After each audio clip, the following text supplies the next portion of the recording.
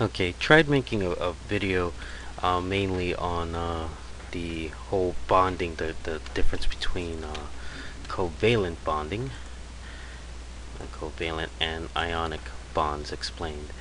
Um, but I found that I'm just not enough of an expert on the subject, and again, these videos are meant for review, not really for learn from. So what I'm going to do is basically take you through a couple of the examples on the web page I have here and point you to these three excellent videos on the whole bonding effects, especially this one by Khan Academy. Alright, so we've already gone through this basic table that I drew out between the charges and the atomic masses and the volumes and whatnot. And now it's time to, and I already took you through an introduction on how to draw the atom. And if you see here, this represents the innermost shell, and this is an outer shell. This is the valence shell with two slots open for electrons to take refuge. So let's go ahead and continue looking at this. So let's start actually with covalent bonds here. And basically, the difference between covalent bonds and the ionic bonds is that they consist of sharing electrons rather than the ionic bond, where it literally kind of rips away an electron in order to make its valence shell happy, because they strive to get the these spaces filled in.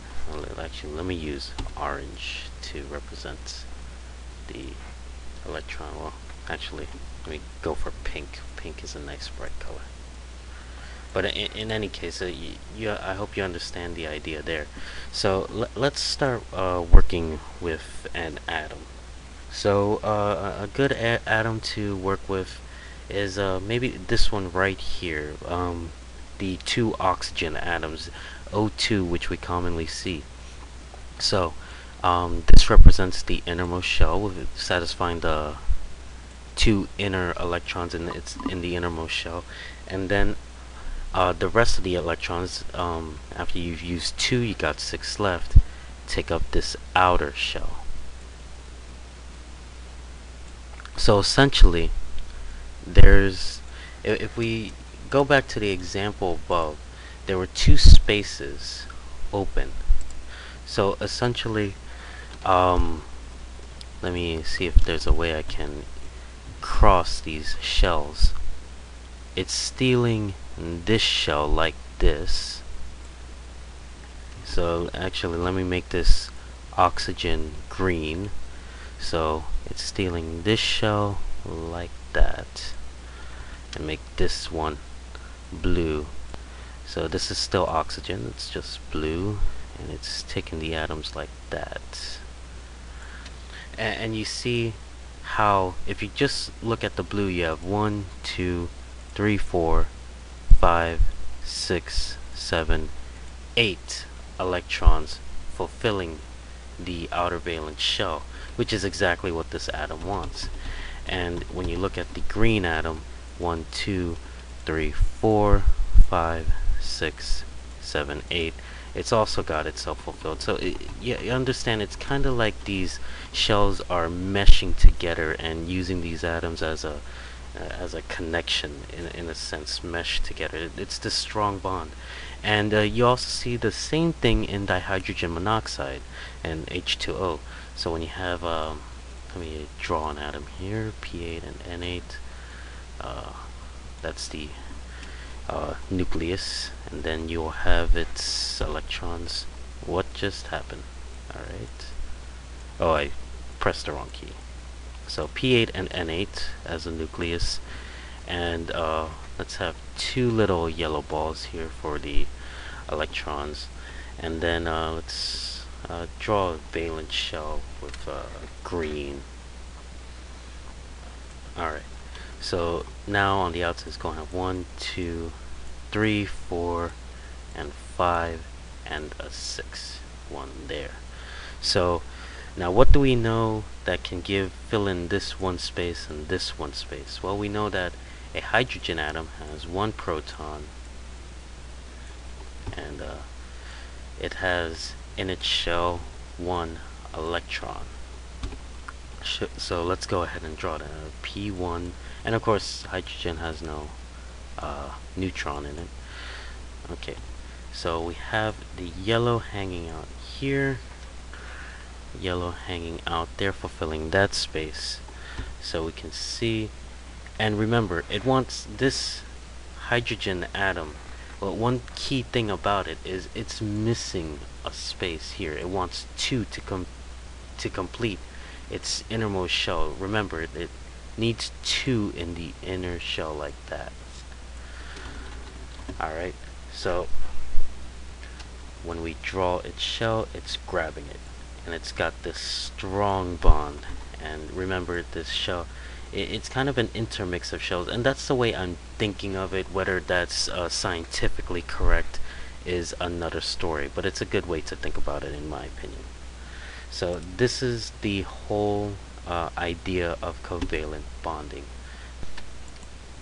Alright, so let's continue our conversation now with ionic bonding, which is a relatively weak bond. It's not like the other one where there was a sharing happening. Alright, so let's go through this. Here we have salt, sodium chloride. So let's look at the shells here, and so here we have the internal nucleus, and then we're going to have the first valence shell shown up as green. It's an outer shell fulfilling the rule of 8, and then we have this well, let me draw it as a shell. We have one electron all by itself in the outermost shell. So now with this atom here, we have this inner shell fulfilled, another shell fulfilled, and just like the other one, in the other one we have one hanging out. In this one we have everything filled in except for one space right there. So what gets fulfilled with that space? It's not a meshing of valence shells as we've seen with the other ones. That one goes away and appears in here. And I'm drawing it. Yeah, I hope you can see that yellow, which is supposed to represent the E. Yeah, maybe draw an E. Yeah, you can't really read that. Maybe I could type it in. There we go. So it's actually taken the shell away. So this shell here, this shell is actually satisfied with just the 8 and the 1 being completely gone from this outermost shell entirely. It's completed its 8 liking or wanting that it wanted to be, and this has fulfilled it's definitely fulfilled its 8 all around. It's got the innermost layer with 2, outer layer 8, and then outermost layer with 8. So but you can see how and just like with the bond we saw before with the H2O, let's see, hydrogen, and then oxygen. There's a polar difference where this has a charge of -2, and the hydrogens, this is +1 and +1 in a sense. Here we have essentially 18 electrons, so it's -1, and here we have a charge of +1 because it has 10 electrons but 11 protons and neutrons. So this is basically, in a sense, the ionic bond explained. And again, I do recommend looking at Khan Academy's videos and the other videos to get a better perspective on it. But I'm hoping that anyone in the class, basing off the same examples that we saw in the class, got these examples and have a better idea if they were lost or whatever. So I end the video here.